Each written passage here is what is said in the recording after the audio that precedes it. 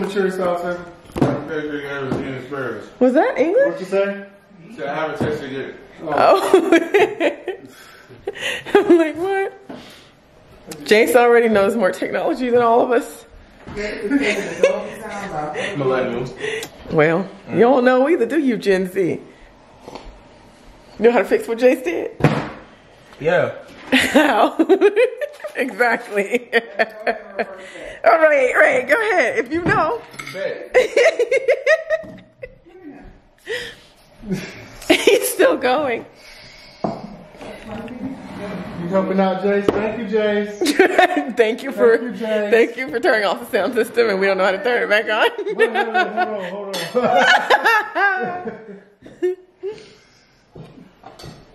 All right, let's see if Gen Z can do it. Jay Grill's made Argentinian style steak and asparagus, and he made a homemade chimichurri sauce. So he doesn't know I already tasted this sauce. I put it on a tortilla. Hey, Jace. You see him? Where is he? Right here. What are you eating? Roxanne. Oh. Thank you. Roxanne. What you want to do is put it We have taught you well. More like your mama. Hopefully you guys can't hear the music upstairs. It's all Aaliyah. We're having the Aaliyah night. My nephew, you know, we're showing him all the music videos, telling him more about Aaliyah. We tend to like show my nephews the music that came before, you know, and they share with us what they love too.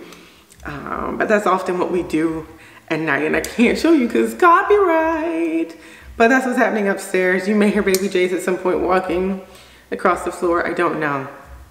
But I'm coming to chat with you all, and I have a cup of spearmint tea. This is traditional medicinal spearmint tea, and I put like a dollop of honey in it. If you go over to my Instagram, there's a highlight that shows this tea and the honey I put in it, etc. But this is like one of my favorite nighttime teas. I only drink a few, like for sleep, and this is one of them. It's just so nice, and it's also good for hormonal acne, which is a great side benefit, but I just really like the smell and the taste of this. So my sister, I asked her, like, what should I talk about? And she said, give yourself advice. Like, what advice would you give 20-year-olds? And I was like, well, I could definitely only do advice from my lens, right? And so I wrote some things down, and you know, I think my 20s were good. I think I did more than I ever thought I could. I think I tried things. In my 20s, I was studying to become a professional musician. I was studying music education in my undergrad and ended up music performance, flute, exactly. I was really good at it. And then I became a professional classical musician for a bit.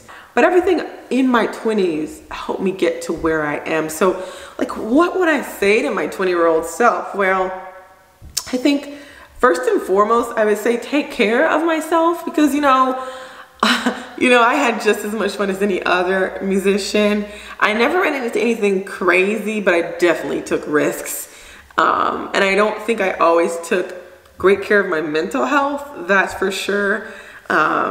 Being a musician or an artist is a very singular track. They say to get to Carnegie Hall, you have to practice hard, and you do. You have to spend hours and hours by yourself, picking yourself apart, and then other people pick you apart too. And so it's a mental trip. And so I wish I, in my 20s, would have gone to therapy and just took better care of myself mentally through much more self-reflection. But you know, that came later, but I would definitely tell myself to take care of my mental health. I did pretty good with physical health. I've been running and exercising for a while. Since I think my sophomore year of college is when I started Couch to 5K, but that mental component, I would definitely tell myself to take care of myself, because I think I wouldn't have hit some of the relationships I did to where I was making the easy choice, you know, that choice where you just kind of go with it when instead I should have stuck with my standards. So I would definitely tell myself that standards are great as far as relationships and men go, and no one and no thing should ever make you change it. I think I compromised a few times in relationships as far as standards go. Like, I just, wouldn't always speak up, right? I wouldn't always, if I didn't like something, I wouldn't speak up, or I wouldn't insist that he treat me a certain way, whatever guy it was. As I got older, I did, right? As I got older, I stood firm in my voice. But I think I would tell myself at 20 even, it's okay to have standards, stick to them, because the worthwhile men respond to your standards. They really, really do. It's what I found, at least. And then I would tell myself to travel outside of the country. I did a lot of traveling in the country as a freelance musician. I went to several states. I went to most of the states in the US, but I didn't travel much out of the country. And I think in my 20s would have been the opportune time. I wasn't really like fully into my career, right? It was a time of exploration in college the many times I was there. I wasn't fully into my career, and I'm not married, I don't have kids, but I just have more obligations than I did in my early 20s, my mid 20s, even my late 20s. So I would tell myself to travel outside of the country more, experience the greater world, because one thing I've learned is that the more I experience, the bigger my world view, the better I'm able to dream, the better I'm able to push toward an unknown future. And I think the more you experience, the better. And then another lesson that I think I really, really wish I would have learned sooner is the lesson that everyone needs to at some point be alone. And it's like especially hard for extroverts, I find. Introverts, I'm an introvert. It's very easy to be alone and in a relationship. And I did not value being alone until my 30s. And I think now I don't take it for granted. Like, what you learn from being alone, you learn so much about yourself. You grow so much from just being alone. You learn how to cope.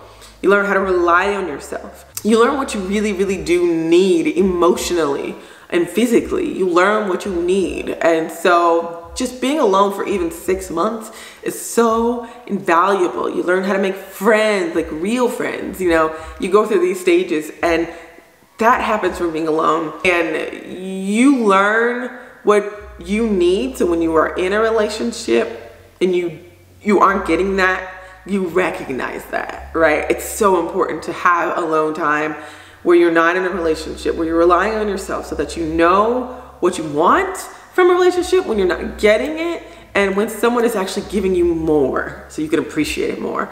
And so I really wish I would have spent time alone outside of a relationship more than I did. Like, I did long distance and things, but I was in a relationship for most of my 20s with one man or another, or boy, and I really wish I would have spent time alone. I don't know if somebody would have told me that, whether I would have listened, because I was in my 20s, maybe late 20s, right?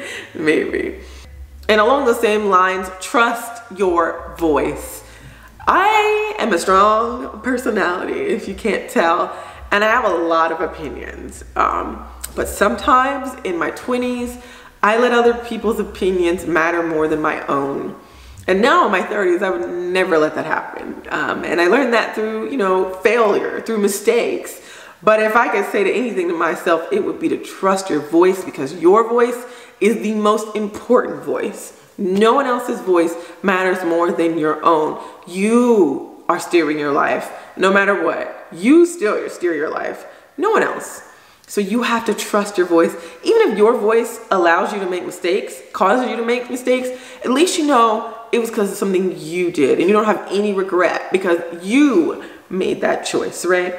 If you let other people's voice be more important than your own, you're gonna have regrets, and regrets are no fun. So trust your voice.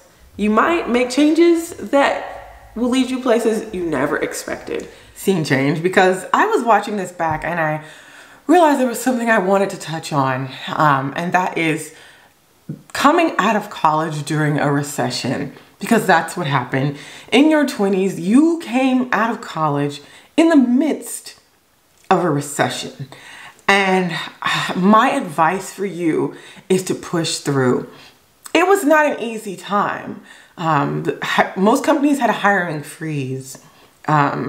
Income was so uncertain. Working in the arts, coming out of college with a music degree was kind of like, well, now what? Because no one was hiring. The arts are like the last thing on people's lists when it comes to, the money funnel, especially federally. And so you came out of college at a very, very uncertain time with a degree that really wasn't doing the most for you. Don't give up. Don't give up. Things will pivot at some point. Stay your course.